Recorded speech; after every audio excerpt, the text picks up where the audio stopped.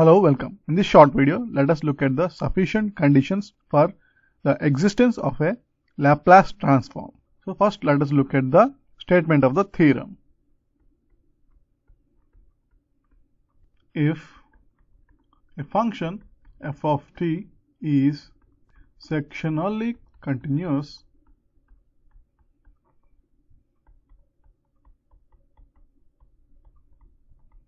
in each finite subinterval of the interval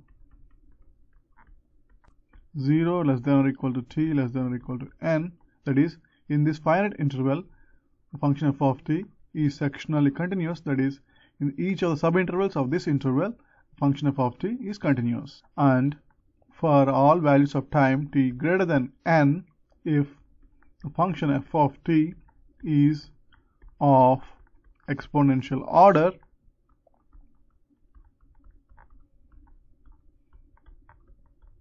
as defined in a previous video, then the Laplace transform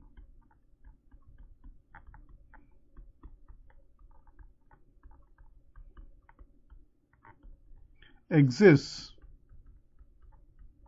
for all values of s greater than gamma. So this is the sufficient condition for existence of Laplace transform for a function f of t. Now let us look at the proof. For any positive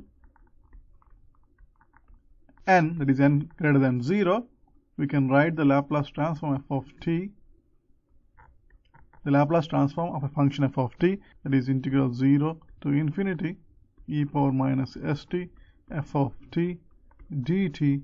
So for any value of n greater than 0, we can write this integral as a sum of integral 0 to n e power minus st f of t dt plus integral n to infinity e power minus st f of t dt.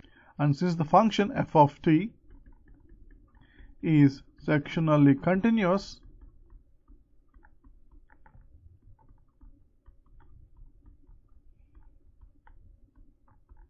for t less than n, that is in this interval 0 to n, this integral is always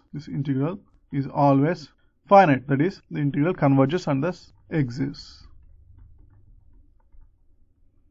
And now we have to verify under what conditions this integral basically has a finite value. So now we have to find whether this integral n to infinity e power minus st f of t dt converges, that is, it exists, that is, it has a finite value. So for any integral, the absolute value of the integral e power minus st f of t dt, the absolute value of this integral is obviously less than or equal to integral of the absolute value.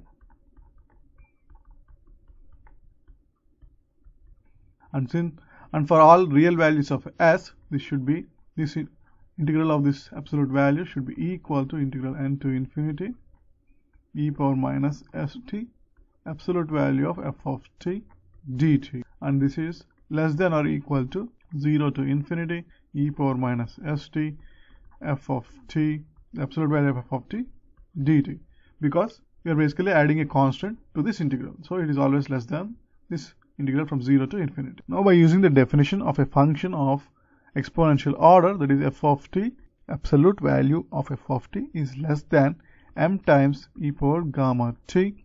So by using this definition, we can write that this is less than or equal to integral 0 to infinity e power minus st m into e power gamma t dt, and this value is definitely equal to m times 1 by s minus gamma for all values of s greater than gamma. That is, when our s minus gamma is positive, this integral is equal to m by s minus gamma.